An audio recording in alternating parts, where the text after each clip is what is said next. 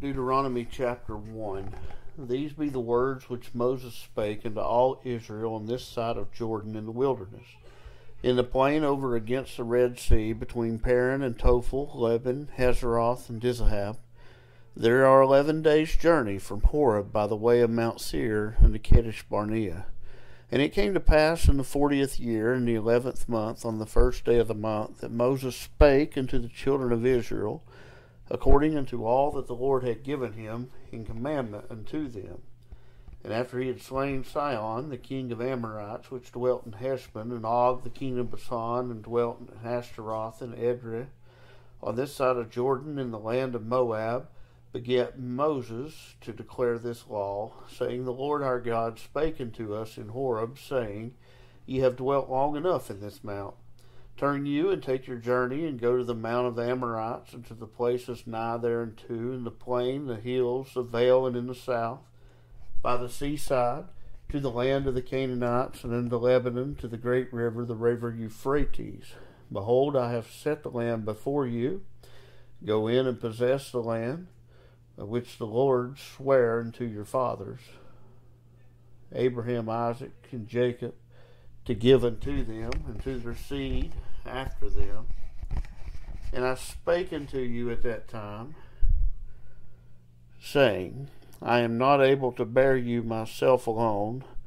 The Lord your God hath multiplied you, and behold, ye are this day as the stars of the heaven for the multitude.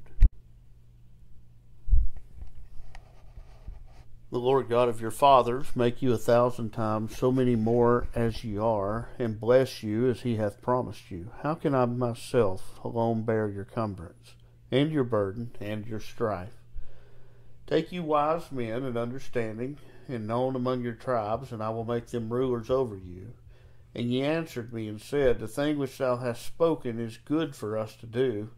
So I took the chief of your tribes, wise men and known, and made them heads over you, captains over thousands, captains over hundreds, captains over 50s, captains over 10s, and officers among your tribes.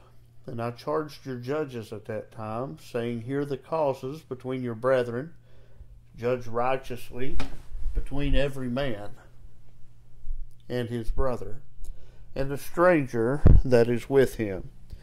Ye shall not respect persons in judgment, but ye shall hear the small as well as the great. Ye shall not be afraid of the face of man, for the judgment is God's, and the cause that is too hard for you, bring it unto me, and I will hear it.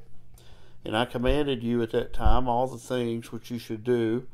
And when we departed from Horeb, we went through all the great and terrible wilderness that ye saw by the way of the mountain of the Amorites, as the Lord our God commanded us, and we came to Kadesh Barnea. And I said unto you, Are ye come unto the mountains of the Amorites, which the Lord our God doth give unto us? Behold, the Lord thy God hath set the land before thee. Go up and possess it, as the Lord God of the fathers hath said unto thee. Fear not, neither be discouraged. And they came near unto me every one of you, and said, We will send men before us. They shall search us out land, and bring us word again by what way we must go up, and into what cities we shall come. And the saying pleased me well. And I took 12 men of you, one of a tribe, and they turned and went up a mountain. They came to the valley of Eshcol, and they searched it out.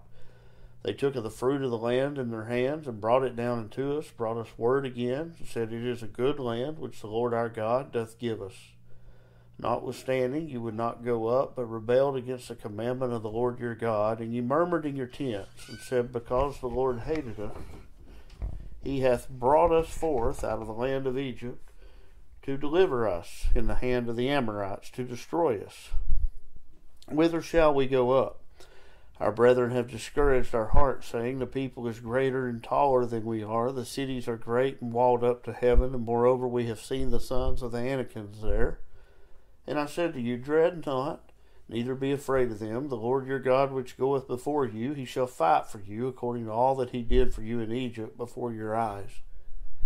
And in the wilderness where thou hast seen how the Lord thy God bare thee, as man doth bear his son, and all the way that ye went, ye came into this place. Yet in this thing you did not believe the Lord your God, who went in the way before you to search you out a place to pitch your tents in, the fire by night to show you what way you should go, and in a cloud by day. And the Lord heard the voice of your words, and was wroth, and sware, saying, Surely there shall not one of these men of this evil generation see that good land which I swear to give unto your fathers, save Caleb the sons of Jephunneh. He shall see it, and to him I will give the land that hath trodden up, and to his children, because he hath wholly followed the Lord. Also the Lord was angry with me for your sake, saying, Thou shalt not go in thither. But Joshua, the son of Nun, which standeth before thee, he shall go in thither. Encourage him, for he shall cause Israel to inherit it. Moreover, your little ones, which ye said should be a prey, and your children, which that day had no knowledge between good and evil, they shall go in thither, and into them. Deuteronomy chapter 2. Then we turned, and took our journey into the wilderness by the way of the Red Sea, as the Lord spake unto me. And we compassed Mount Seir many days, and the Lord spake unto me, saying, Ye have compassed this mountain long enough. Turn ye northward, and command thou the people, saying, Ye are to pass through the coast of your brethren, the children of Esau, which dwell in Seir, and they shall be afraid of you.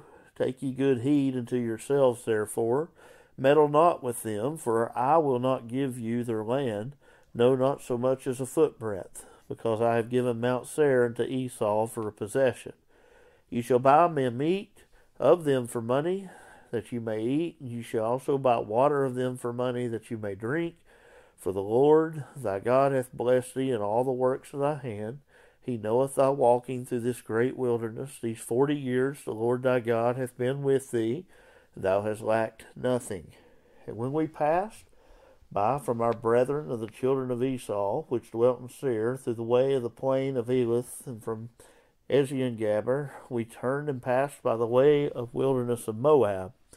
And the Lord said unto me, Distress not the Moabites, neither contend with them in battle, for I will not give thee of their land for a possession, because I have given Ar unto the children of Lot for a possession. The Ammons dwelt therein in times past, a people great and many and tall as the Anakims, which also were accounted giants as the Anakims, but the Moabites called them Ammons. The Horims also dwelt in Seir before time, but the children of Esau succeeded him, and when they had destroyed them from before them, and dwelt in their stead, as Israel did unto the land of his possession, which the Lord gave unto them. Now rise up, I said, and get you over the brook Zered. And we went over the brook Zered to the space in which we came, Kadesh Barnea, until we were come over the brook Zered. It was 38 years, until all the generation of the men of war were wasted from among the hosts, as the Lord sware unto them. For indeed the hand of the Lord was against them, to destroy from them among the host until they were consumed. So it came to pass, when all the men of war were consumed and dead from among the people, that the Lord spake unto me, saying, Thou art to pass over through Ar, the coast of Moab, this day. And when thou comest nigh over against the children of Ammon, distress them not, nor meddle with them, for I will not give thee of the land of the children of Ammon any possession, because I have given it unto the children of Lot for a possession. That also was accounted a land of giants. Giants dwelt therein in old time, and the Ammonites called them Zamavims, a people great, many and tall as the Anakims, but the Lord destroyed them before them, and they succeeded them, and dwelt in their stead. As he did to the children of Esau, which dwelt in Seir, when he destroyed the Horims from before them, and they succeeded them, and dwelt in their stead, even unto this day. The Avims, which dwelt in Hazerim, even unto Azza, the Caphtorims, which came forth out of Caphtor, destroyed them, and dwelt in their stead. Rise ye up, take your journey, pass over the river Arnon. Behold, I have given into thine hand Sihon the Amorite, king of Heshbon, and his land. Begin to possess it, and contend with him in battle. This day will I begin to put the dread of thee and the fear of thee upon the nations that are under the whole heaven. And who shall hear report of thee, and shall tremble, and be in anguish because of thee. And I sent messengers out of the wilderness of Kedemoth into Sihon, king of Heshbon, with words of peace, saying, Let me pass through thy land, and I will go along by the highway. I will neither turn to the right hand nor to the left. Thou shalt sell me meat for money that I may eat. Give me water for money that I may drink. Only I will pass through on my feet. As the children of Esau, which dwell in Seir, and the Moabites, which dwell in Ar, did unto me, until I shall pass over Jordan into the land which the Lord our God giveth us. But Sihon, king of Heshbon, would not let us pass by him. For the Lord thy God hardened his spirit, and made his heart obstinate, that he might deliver him into thy hand, as appeareth this day. And the Lord said unto me, Behold, I have begun to give Sihon his land before thee. Begin to possess, that thou mayest inherit his land. Then Sihon came out against us, he and all his people, to fight at Jahaz. And the Lord our God delivered him before us, and we smote him, his sons, and all his people. And we took all his cities at that time, and utterly destroyed the men and the women, the little ones of every city. We left none to remain. Only the cattle we took for a prey unto ourselves, and the spoil of the cities which we took. From Aroer, which is by the brink of the river Arnon, from the city that is in the river, even unto Gilead, there was not one city too strong for us. The Lord our God delivered all unto us. Only unto the land of the children of Ammon thou camest not, nor unto any place of the river Jabbok, to the cities of the mountains, nor unto whatsoever the Lord our God bade us. Chapter 3. Then we turned and went up out of the way to Bashan, and Og the king of Bashan came out against us, he and all his people, to battle at Edrei. The Lord said unto me, Fear him not, for I will deliver him and all his people and his land into thy hand. And thou shalt do unto him as thou dost unto Sihon, king of the Amorites, which dwell at Heshbon. So the Lord our God delivered into our hands Og also, the king of Bashan, and all his people, and we smote him until there was nothing left remaining. And we took all his cities at that time. There was not a city which we took not from them. 80 cities, all the region of Argob, the kingdom of Og in the Bashan. All these cities were fenced with high walls, gates, bars, beside unwalled towns, a great many. And we utterly destroyed them, as we did unto Sihon, king of Heshbon, utterly destroying the men, women, children of every city. But all the cattle and the spoil of the cities we took for a prey to ourselves.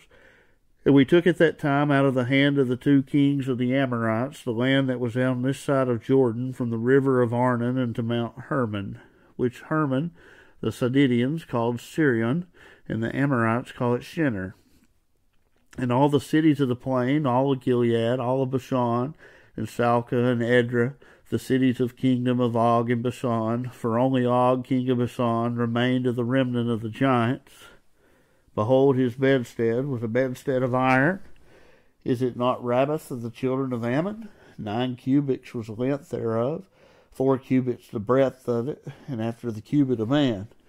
And this land which we possessed at that time, from Aroer, which is by the river Arnon, and half Mount Gilead, the cities thereof gave I unto the Reubenites and to the Gadites, the rest of Gilead and all Bashan. Being the kingdom of Og, I gave unto half tribe of Manasseh, and all the region of Argob with Bashan, which was called the land of giants. Jair, the son of Manasseh, took the country of Argob to the coast of Geshuri and Machathi, and called them after his own name. Bashan haveth there unto this day. And I gave Gilead unto Masher, and unto the Reubenites, to the Gadites, I gave from Gilead even unto the river Arnon half the valley, and the border even unto the river Jabbok, which is the border of the children of Ammon.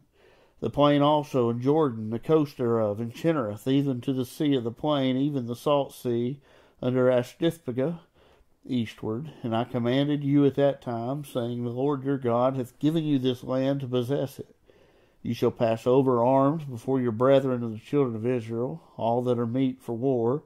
But your wives, your little ones, your cattle, for I know that you have much cattle, shall abide in your cities which I have given you, until the Lord hath given rest unto your brethren, as well as unto you, and until they possess the land which the Lord your God hath given them beyond Jordan. And then you shall see every man's return unto his possession, which I have given you. And I commanded Joshua at that time, saying, Thine eyes have seen all the Lord your God hath done, and unto these 2 kings so shall the Lord do, unto all the kingdoms whither thou passest. You shall not fear them, for the Lord your God, he shall fight for you. And I besought the Lord at that time, saying, O Lord God, thou hast begun to show thy servant thy greatness, thy mighty hand, for God is there in heaven and in earth, and that can do according to thy works and according to thy might. I pray thee, let me go over and see the good land that is beyond Jordan, that goodly mountain in Lebanon. But the Lord was wroth with me for your sakes, and would not hear me. And the Lord said unto me, Let it suffice thee, speak no more unto me of this matter. Get thee up to the top of Pisgah, and lift up thine eyes westward, and northward, southward, and eastward, and behold it with thine eyes, for thou shalt not go over this Jordan. But charge Joshua, and encourage him, and strengthen him, for he shall go over before this people, and he shall cause them to inherit the land which thou shalt see. So we abode in the valley over against Beth Peor.